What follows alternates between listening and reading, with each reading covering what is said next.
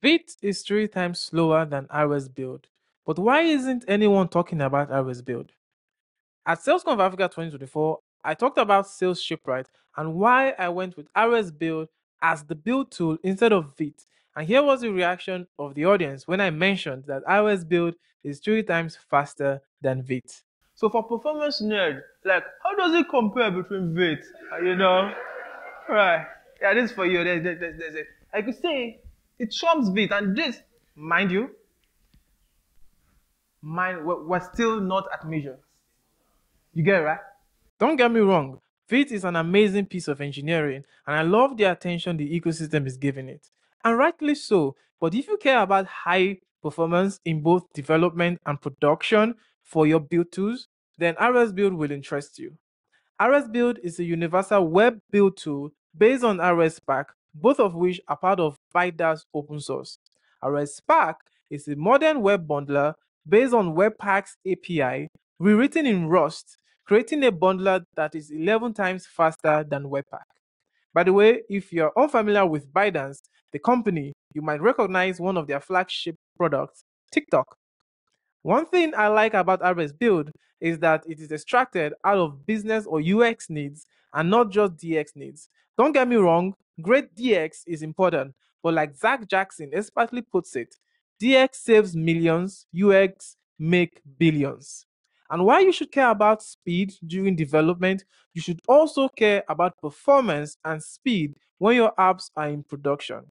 Rsbuild was made to shine in both areas. I discovered Rsbuild when I was in R&D for Shipwright.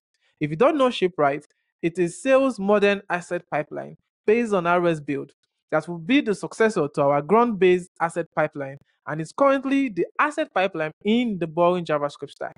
If you care about stability, performance, and longevity of your build tool, then Rsbuild is where my money is at. And this is why. It is backed by a massive tech company, which is ByteDance, and it is crucial to their business that Rsbuild exists and it is high performant. Their open source infrastructure team is well funded and well resourced with over 50 engineers working on web infrastructure alone. And the toolings are designed for enterprise challenges at companies the size of ByteDance. So I was speaking to someone who had tried using Vite at scale, and here is what they had to say.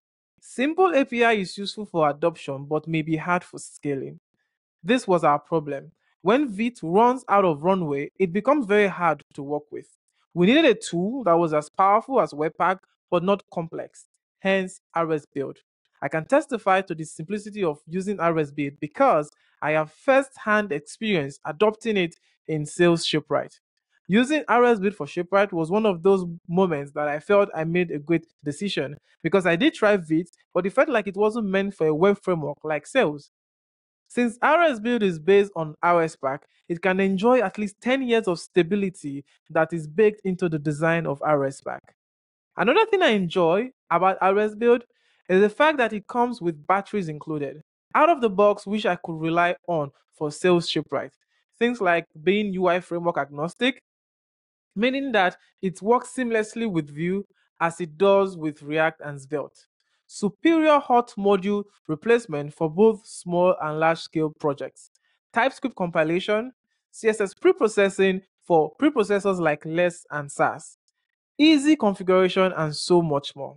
By the way, you can quickly try out Rsbuild today by using the Create Rsbuild CLI tool, which offer scaffolding for your favorite UI frameworks like Vue, React, or Svelte. Note, Create Rsbuild is the equivalent to the Create Vite CLI tool.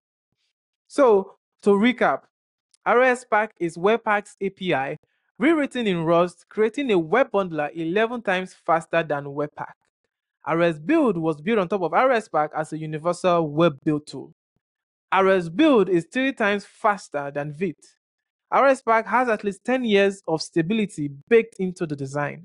The team is well resourced, well motivated because Rsbuild is crucial to ByteDance business and products. Both Rsbuild and Rspack are free and open source. So let me know in the comments what you think about Rsbuild and if you're going to give it a try. Speaking about giving things a try, how about you give subscribing to this channel a try?